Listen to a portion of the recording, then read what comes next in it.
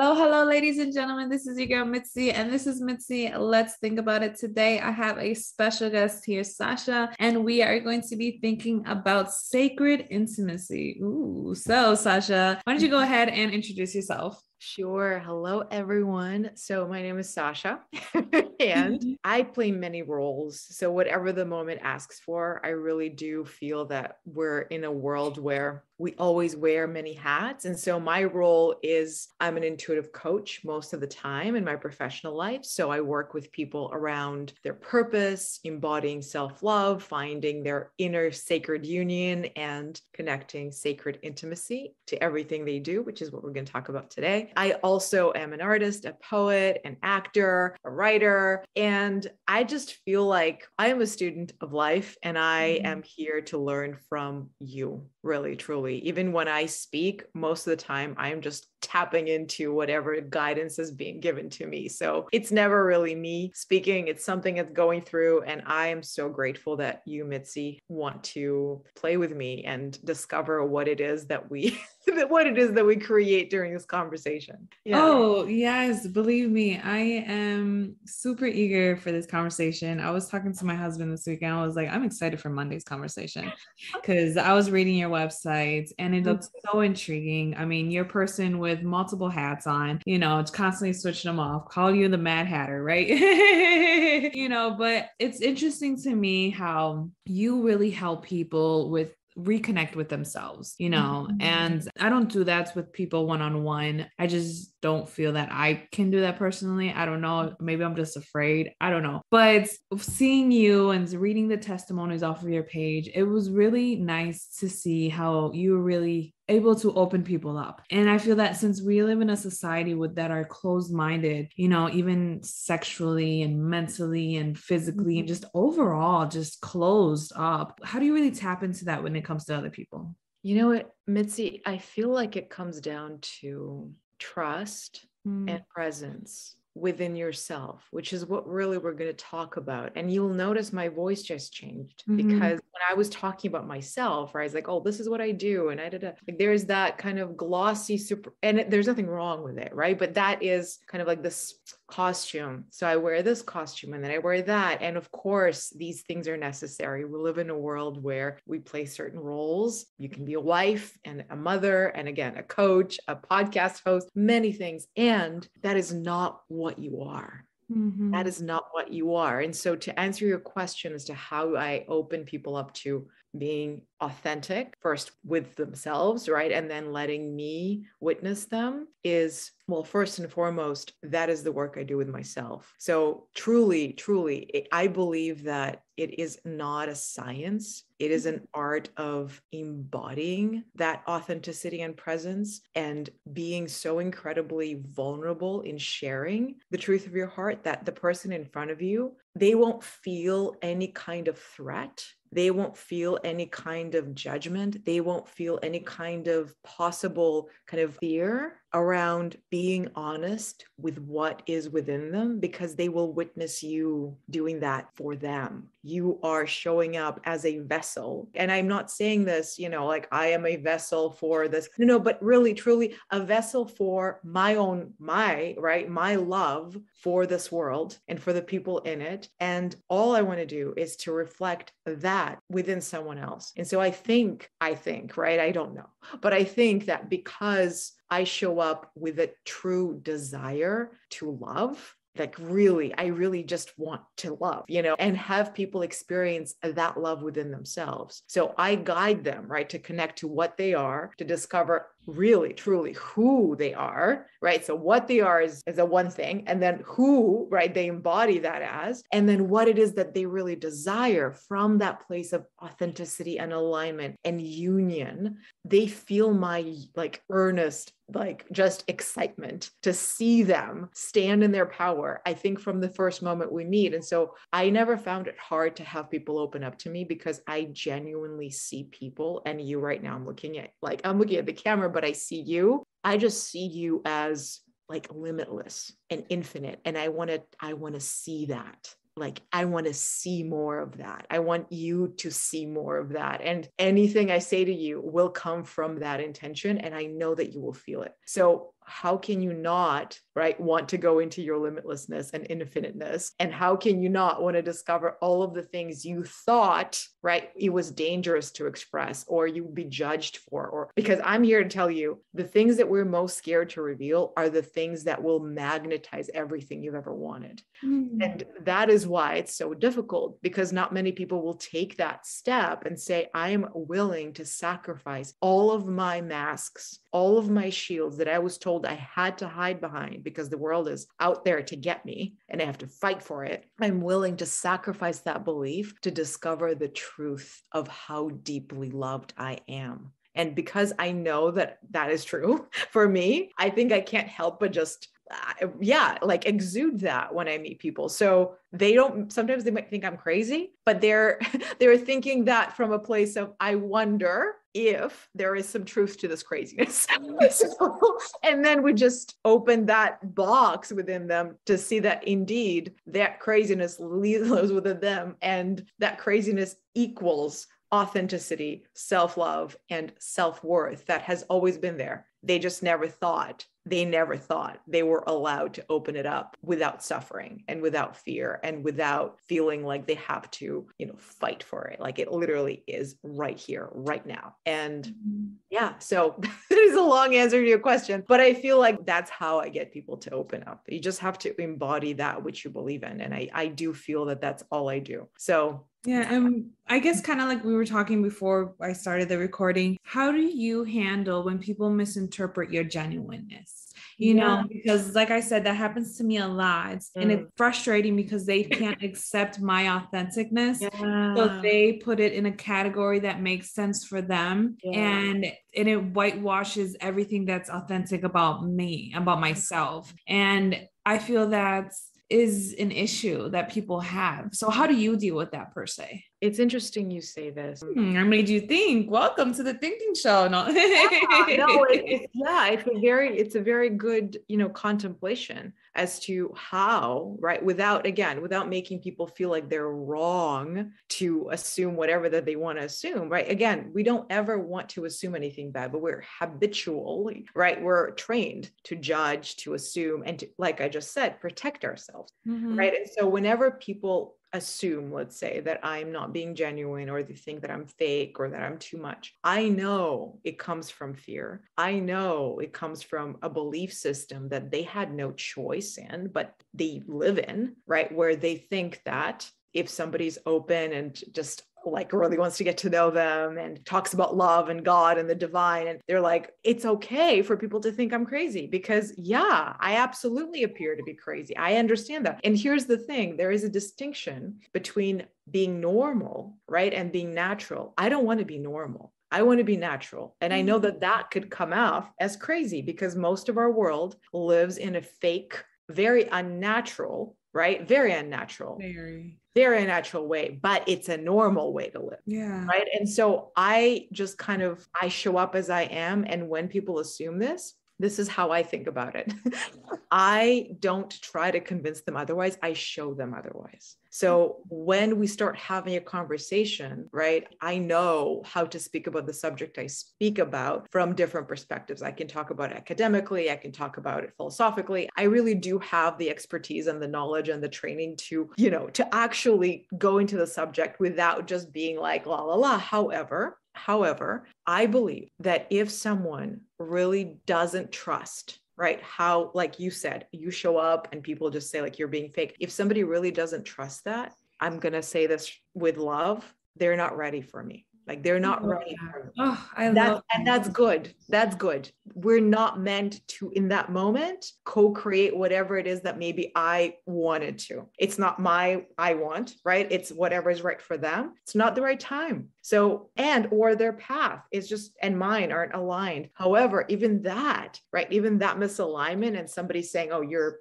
just full of it. Even that is aligned because I know that I'm not. Right. And all I can do is, that's okay. So for my ego is a beautiful lesson to just let go and let God, right? And be like, okay, so this person don't believe me. That's okay. Right. I know the truth and this is what it is. So it's reaffirming what I stand for. And for them, it's an invitation to feel different energy and perhaps Maybe it's going to happen, maybe not, but perhaps a couple of weeks later, they'll just tap in and they'll feel just a little bit more openness because they received a little bit more love from me than someone, than most people in their life. And they will start contemplating, maybe that girl wasn't crazy. Maybe I really am that awesome. That's my hope, right? And that's my hope. And again, if you think I'm crazy and I'm too much, you're absolutely right. We're not meant to work together. I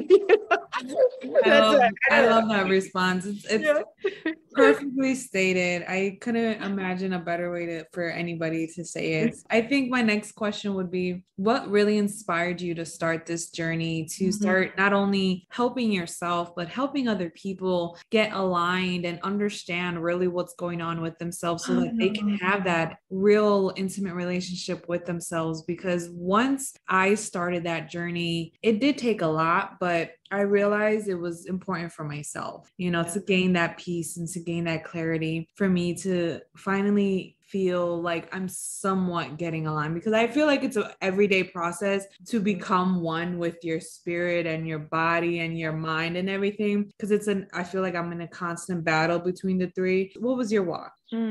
Well, I feel like it claimed me, this path. And I still don't really have a way to, describe exactly what I do in one, sentence. I'm just like, I'm so beyond right now in my way of living, labels and whatever boxes. However, the path of intuitive coaching, which is the container of what most of the work that I do, found me because I was pretty much put in a position where I said, I really do want to be creative, and I want to, be authentic in my expressiveness. And I really do want to help people. However, I also know that the only reason, right, I'm called to do it is because I know that the most important thing in this world are people living in it who are fully connected to their heart. And I was lucky to grow up in a household that really embodied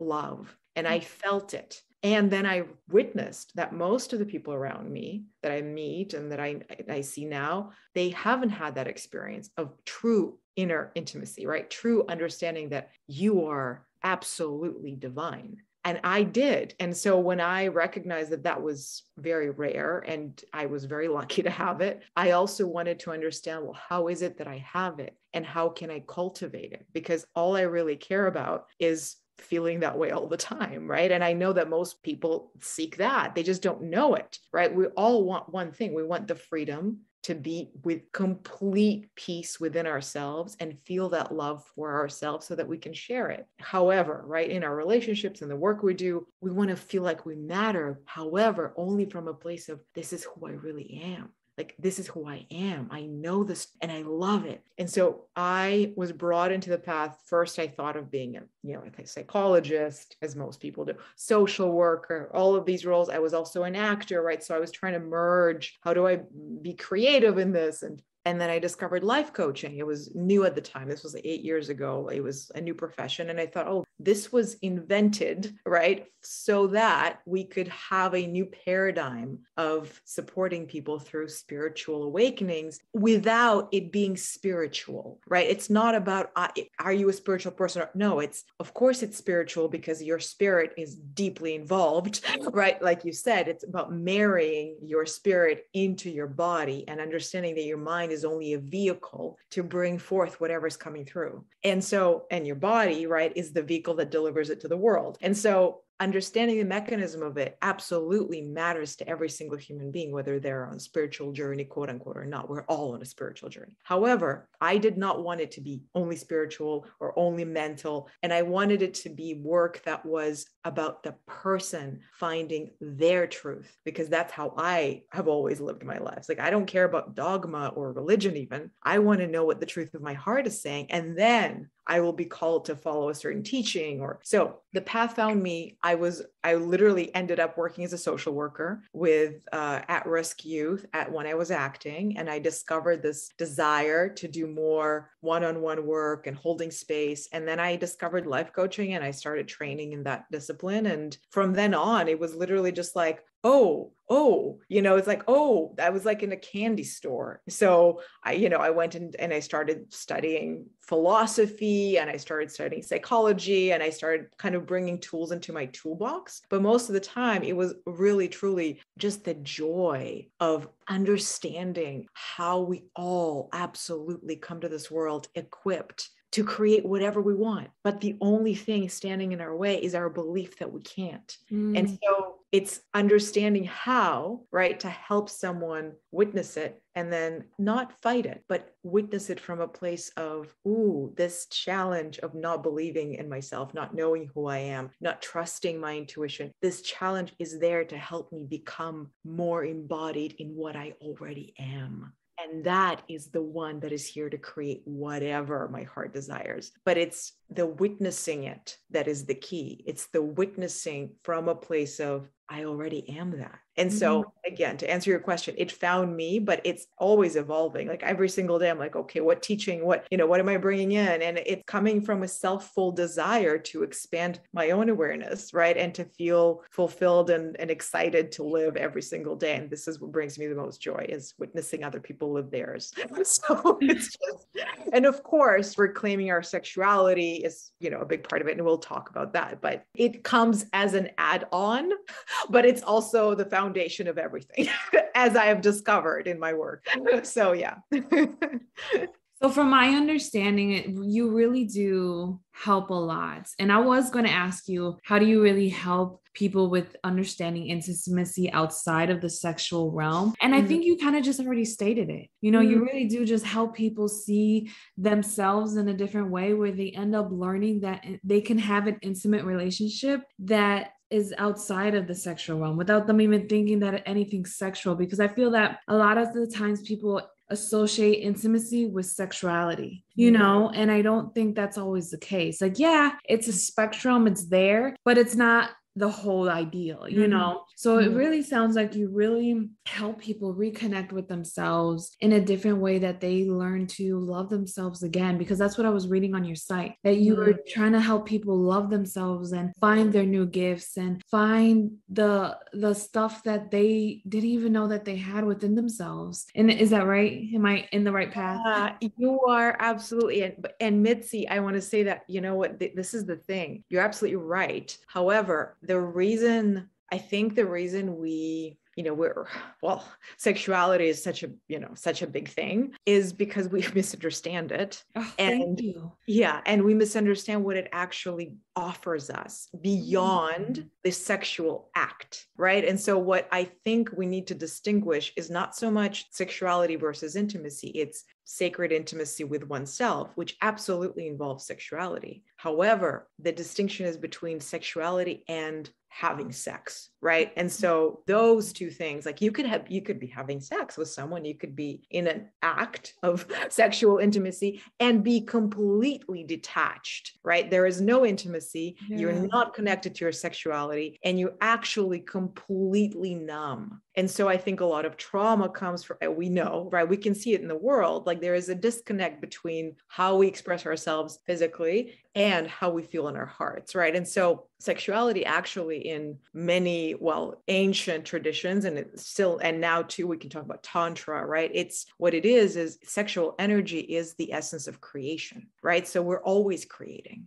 And so in this moment, you and I, we have images in our head, we have feelings, there's energy moving, right? And so that is our sexuality. And as women, especially, right, we are so connected to our wombs or so disconnected from our wombs. And so we sometimes feel completely asexual because we have never been taught how to harness sexual energy and feel safe within it, right? And feel accepted without attaching it, right, to being sexy or having sex. Or again, it's all about aligning your heart, your sexual energy, your mind, and your body, right? And so your nervous system, rewiring your nervous system to trust your sexual energy, which expresses itself when you cook, when you take care of your dog, like truly. And so when we think about the universe, right, the Big Bang, the Big Bang would be the big orgasm, and the feminine, which I work with the feminine, the masculine energy. I talk about that because it helps people understand better, right? That intimacy, again, sacred union, sacred sexuality is about merging within you, merging those energies within you. Now, you will express one more than the other, right? For example, I'm much more feminine than masculine. However, I have a masculine energy inside of me. And so merging and learning how to cultivate it and have a healthy expression of it, which is not what we see in the world, right? So that we can embody that union. And that's how we create a different world, right? It's people who are in harmony with their sexuality and feeling safe and empowered and know that they can use it for good. And it is not limited to their partners. It is not limited to their sexual experience with themselves. It is absolutely linked to how they know, trust, and express the truth of their wholeness. And it's absolutely divine when you witness it in someone, because it will never feel aggressive. It will never feel, scary. And I'll say more, our desires, like our sexual desires, are often, and this really like sexual desires, right? If you have a fantasy and you feel like, oh no, what is that? Yeah, they come from that subconscious mind, right? But they come because of a lot of repressed yearnings to connect to something bigger than us. So we will actually create scenarios that make us feel like we can connect to something, and that will express itself sexually. And we will often repress it and thus disconnect even further from our intuition and our hearts, because it scares us. We don't know how to handle it. And the world teaches us that it's scary and it's offensive. And of course, right? And so, of course, because it's a great power. So with great power, comes great responsibility. So we get to now unlearn all of that crap that keeps us stuck and scared of our own selves, and then tap in and align. And again, rewire our nervous system to handle the sexual energy and to know how to connect it to our spirituality, and then transform our mindset around it so that we can act in alignment with our true heart desires. And it's not ego driven, right? It's not just an impulse, and it is connected to your heart. And from that place, it can only serve. And you know this, it can only serve. Yeah. Yeah. Oh, I love the way that you break it down and you explain things. Sometimes I think of these things in my mind, and I swear I make them more complicated in my mind than what you are able to say it, because the way that you're able to express it is so clear cut and straight to the point, and you give me the visuals, and I'm a visual aid person. So I'm able to visualize it. I'm able to see everything that you're saying, and it makes perfect sense. It makes perfect sense. And I do think that once we as individuals realize that, understanding that we grew up in and understanding that we accept for ourselves and the understanding that the world is trying to portray onto us, then we can really understand what it really means for us as an individual. Because like you said, we kind of interpret things differently depending on all of those things. So I really appreciate that. And I guess to start wrapping up the show, what would be some good advice that you may have for me, myself, or even the audience? So even if it's one person in the audience that's possibly listening and that they need to hear this advice to help them, what would that advice be? Yeah. Well, if we're speaking of sacred, especially sacred intimacy, and just again, coming back to this visual, right, of witness yourself as the whole world, right, that has a masculine energy, it has a feminine energy, and it's a dance. And then witness yourself dancing with the world, right? So then you express yourself, let's say as a woman, right? You have a young child. We just spoke about it earlier. How can you be in harmony with your life where in this moment, right, you're like, well, I'm deeply feminine. I feel embodied, right, in my femininity. How can I feel more supported in it? And also, where do I feel disconnected from this creative desire that I have? Because, okay, so I will say right now, simple, right? The feminine is movement, it's flow, it's change, it's transformation. It's, oh, look at me, touch me, love me, give me, taste me. And the masculine is, let me hold you, let me clarify you, let me ground you, let me lead you, let me witness you. It's the consciousness, it's the everything. And so being able to tap into both and knowing where you're resisting, right, will absolutely transform not only your relationship with yourself, which is the most important thing. It will then, right, this is where you start. You will then evoke that kind of relationship with your partner, with whatever community you're working with, right, with the world. You will show up as an embodiment of that divine union. And so you will evoke whatever the world needs. And if you show up in that moment of deep femininity, however, you have that feeling of, I also have the support and the clarification and the guidance of my masculine, and your partner will feel it, they will most likely show up as that for you even more. So it's like you're constantly dancing. You're not trying to balance. You're dancing with how life is asking you to express your truth so that it serves you and everyone else. But it starts with you. So whenever you have a question of like, how do I fix this, right? How do I become more confident? How do I feel better about my body? How are you feeling within yourself about this thing you're trying to fix out there right now? And where are you rejecting, ignoring, blaming, judging, like literally numbing a part of you? That part of you needs, like right now, needs your attention, needs your full presence, and will tell you what it actually requires. You can actually sit with yourself and move into your body with your like inner eye, right? Just like visual. That's what I do with people.